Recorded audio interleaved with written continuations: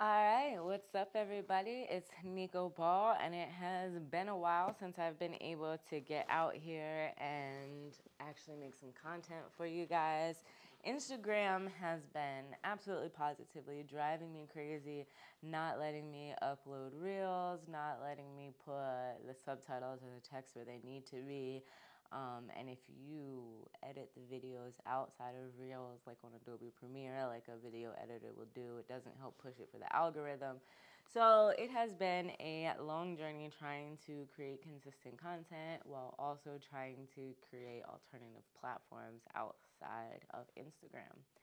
So I'm working on building a website, PortugueseForJiu-Jitsu.com, which right now is a landing page, but it's supposed to be opening it up to having more resources for you guys, whether it's a free blog with videos, downloadable worksheets, downloadable vocabulary guides, to a paid BJJ library where you can get some Brazilian Jiu Jitsu techniques that are in the Portuguese language, but that have good audio, they have subtitles, they have transcripts, they have vocabulary guides, so that as you're watching the techniques, you can kind of practice that vocabulary that's very specific to the technique. I think that is one of the best ways to learn Portuguese. That is how I learned Portuguese. I learned Portuguese 100% from training Jiu Jitsu. I never took a class in my life, and realistically, I didn't buy a book until I started creating curriculum. And I only really use it as a guide to know where the holes are in Portuguese curriculum. So that's kind of what I wanted to talk a little bit about today, because I have posted a picture with this book. This is To Learn Brazilian Portuguese, Speak Right, and Understand Portuguese in No Time. And apparently there is a CD included. There is. How many of y'all can actually play CDs on something? Because I know my computer do not have a CDs, and I think somebody left a DVD player here, but so yeah, let's get into why I do not recommend buying a book to learn Portuguese. The first reason would be because you really have to analyze your goals for what you want to learn Portuguese for. So if you're watching this video, you most likely want to learn Portuguese for Jiu Jitsu. So then you got to really take into account, do you need to be fluent in Portuguese? Are you ever going to travel to Brazil? If you travel to Brazil, is it going to be for like a week or a 2 week long vacation? Might you go down there to train for a month? Might you go down there to do a camp for a major competition? Although I don't think that's as common nowadays, as so many Brazilian teams are actually moving to the US. I don't think people are going to Brazil to do camps. But I think it's really important to understand, like, what is it that you want to use the Portuguese for? You know, some of us might just want to have fun learning another language and think it's really cool when we can understand Brazilians at competitions, or think it would be really dope that you could go on a Gracie Mag and understand the Portuguese techniques. So I think it's really important, first off, to be really realistic about what you actually want to use the language for. Because if your goal isn't to be fluent, if your goal isn't to live in Brazil, if your goal is not to put yourself in a situation where you're ever going to have to order food or, you know, talk about the post office, then there is absolutely positively no reason for you to learn any vocabulary related to ordering food or going to the post office. So the first reason I tell people not to, you know, rely on books is books are going to give you a whole lot of vocabulary that's structured for general situations. So, for example, if you're trying to learn Portuguese for Jiu Jitsu because you want to learn how to execute a double leg takedown, then it's not really going to help you to be like, hey, my name is Nico and I'm 24 years old. Not using conversational Portuguese, you're using commands, you're using verbs, you're using transitions and prepositions of location. So, like, there's no reason for me to focus on those conversational things like, where are you from, when I really need a little bit more specific grammar. So, I hope that wasn't too confusing. I guess the first tip is to figure out what your goal is and what you need linguistically to be able to do that. Do you need conversational Portuguese, or do you need something that's a little bit more technical? And then if you do need something that's more technical, how can you break that down actually grammatically into parts of speech, vocabulary, and like actual semantics, which is forming sentences? Let's look through the book a little bit more and pull out some of the benefits to it, because again, there are some benefits to buying a book, but I think a lot of this you might be able to find on Google. Like you have Introducing the Portuguese Language, that goes up to page 10. Things like European versus Brazilian Portuguese, these are all things that you can find for free on Google. The Sounds of Portuguese, these are all things that you can find for free on Google. I'm gonna drop it. Portuguese Pod 101 has a ton of free resources. All of those probably better than what's on this book. Beginning conversations and greetings, again, Portuguese Pod 101, it's all there. Quick introductions. Let's actually go into it. The one thing I would say that you might be able to find here is worksheets. There are no worksheets or practice in this. There is one, and it is 1, 2, 3, 4. This is the practice in this book. If you were to buy a book, I would say the book needs to be heavy in practice, not 4 little things. That's what we're actually looking for. That's like the value that you're not going to get on the internet. And then again, it'll give you some pronunciation, which is on the CD, but like I always tell my students, you can just put it in Google Translate, and Google Translate will pronounce everything for you. Again, the whole chapter review is 6 questions. It doesn't even take up a whole page. So if I the value from the book, then I want the actual worksheets, like, because everything else that's in this I have been able, like, you can find in Google, you can find on Portuguese Pod.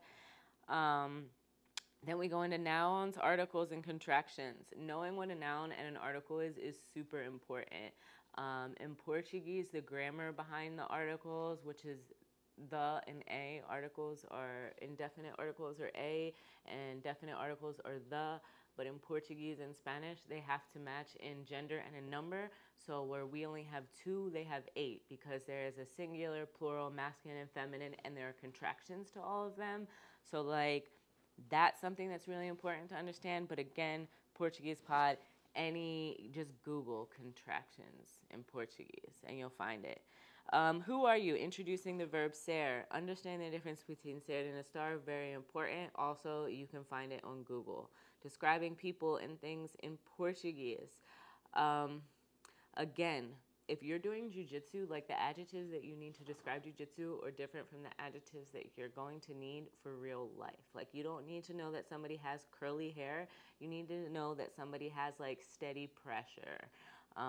Vocabulary and numbers, super important. I've come up with a video before. The numbers in Portuguese are not the same as numbers in Spanish. And like at some point, it's kind of insulting to just assume that all Spanish is Portuguese. Like, don't show up to a Brazilian class in Portuguese. Don't show up to a jiu-jitsu class and then like when you have to count out your numbers for the warm-up, try to do it in Spanish. Because like if Spanish isn't even your first language, do it in your language. Don't insult them by being like, oh, Spanish and Portuguese are the same thing, so I don't know Portuguese, so I'll just say Spanish. Try not to do that. That's just kind of weird and lazy. More verbs. Verbs are super important, but what verbs are you going to need? Understanding the difference between regular and irregular verbs, super important. But again, verbs are like the first thing that I start with, because you need to know the ones that are going to be specific to jiu-jitsu. Like there's 5 ways to say get your grips or break your grips. So really diving into that, and that's something that you're not going to be able to find on Google as much, and you're not going to be able to find it in a book. You need to be able to get it from actual jiu-jitsu, from people or actual techniques. Lesson 17 in this book is imperatives and subjunctives. That is essential. This is on page 197. It's the 17th chapter. That is like the first thing that you need to know if you're trying to learn Portuguese for jiu-jitsu, because basically the most basic form of speech is the commands. Grab this, let that go, don't do that, do this. That's all the imperative. So again, no, the imperative is also very weird in Portuguese, because Brazilians don't actually do it the way that they're grammatically supposed to. They just kind of do it. So that's something that's really important And then chapter 20 is like traveling to Sambaland, getting your papers, hotel reservations, things like that.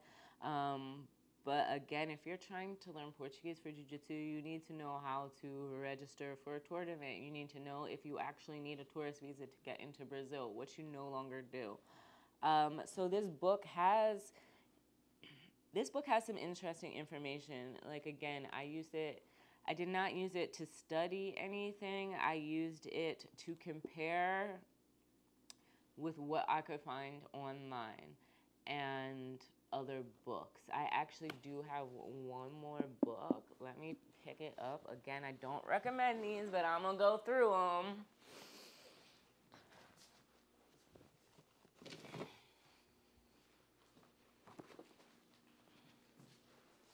So this is an actual practice book. This book has better grammar explanations. Again, the grammar explanations are here, but there's nothing that I found in this book that I couldn't find on Google or Portuguese Pod 101.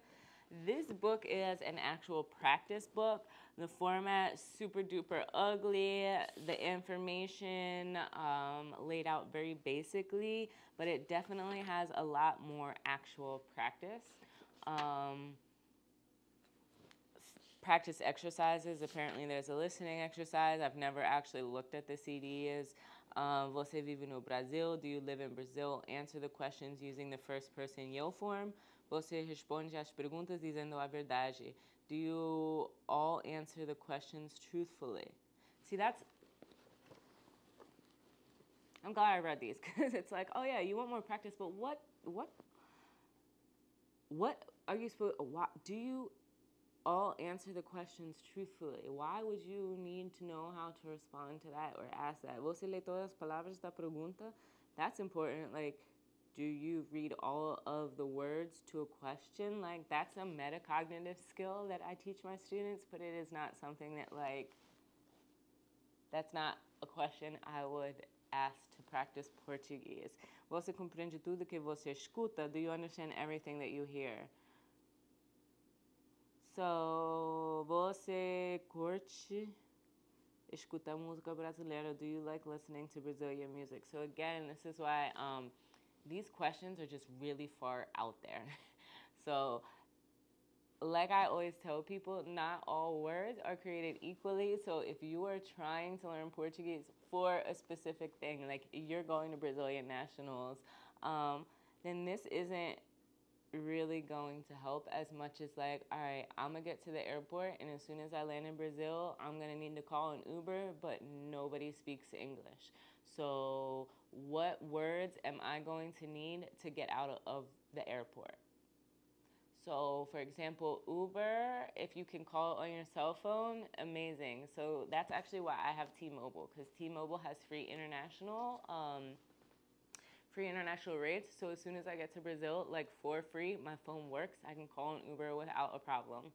But Uber will only pick you up in like 2 designated areas in the airport. So you either have to read the signs or you need to be able to ask somebody like, yo, where is the Uber pickup? Cadê o estacionamento do Uber? And I don't even know if it's estacionamento, which is parking, but generally there's a sign. Or if you put your app in Portuguese, it's going to tell you it's going to tell you whatever the name of the pickup point, the Uber pickup point, is going to tell you on the Uber app. If it's in Portuguese, you need to go to ta-da-da-da-da-da. And then you have to ask somebody, like, cadê, which means where, cadê, the whatever you saw in the app. And that's how you're going to find out where to get to your Uber, to get to your Airbnb maybe. And if you have an Airbnb, hopefully they speak English. But if they don't, then you're going to need the Portuguese language to be like, oh, cheguei, I'm here. Oh, cadê você? Where are you? Oh, como eu vou entrar? How am I going to get inside? So really being able to identify what you need, because Você Vive no Brasil is not going to help you when you're lost at the airport. So I think, again, books can be a resource, but the internet is free, and I think books are a way for people to be mindless, kind of like they are on Duolingo, where they just open the app and they go through this thing, and they think it's really cute when they get like a sentence like, oh, the cat slayed Darth Vader. Oh, look at me understanding Portuguese, but that's like worthless information for you to know. So hopefully that is helpful and will give you a little bit more perspective on how to set what we call SMART goals, which are what the hell are SMART goals? SMART goals, what is the S? Specific, measurable, accurate, or attainable, realistic, timeable, SMART goals. You need to make sure that you set SMART goals and not just say something like, I'm trying to learn Portuguese, because that is a very dumb goal, y'all. So hopefully that helps. Let me know what you think in the comments. Peace.